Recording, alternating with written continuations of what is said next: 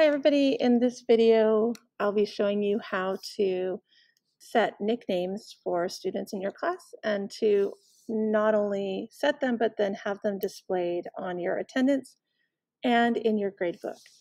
So the first thing you're going to do is from the main page that you see when you log in, which is the home page, you're going to come up and you're going to hover over the home button and you're going to want to go down to student nicknames.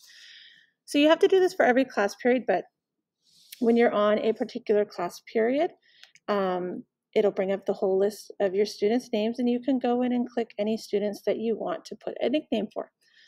Or even if you just want first names only to show up, which is what I'm doing here, you just go ahead and type in that name for the class nickname and then save and return. So once you've done that, it doesn't necessarily automatically show up until you click edit. So this is the page with the grid. So I'm going to have it show up on the grid. So in order to do that, by default, it's probably still on last name, first name when you get there. So you actually have to come to this menu over here and change it to nickname. And again, if you didn't see that, and I'm going to save it, I got there by clicking the edit button. So you click on edit to edit that grid that shows up, and then you change it to nickname there. All right, now, once you've done that on the grid, if you use any other types of seating charts, such as the freeform seating chart, you're going to have to go to your freeform page. Okay, and let me just go here. Go here. Wait, I know I have a freeform somewhere. Let me find it.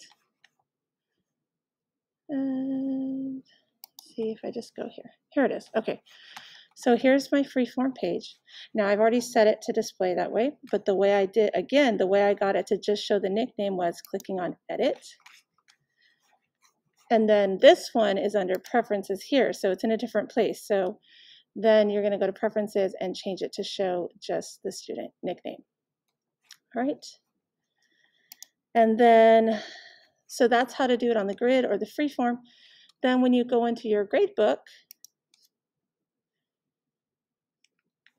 you have to go under options, and in your gradebook options for name sorting, that's where you change it. It's probably last name by default, but you want it to show nickname, or maybe last name nickname.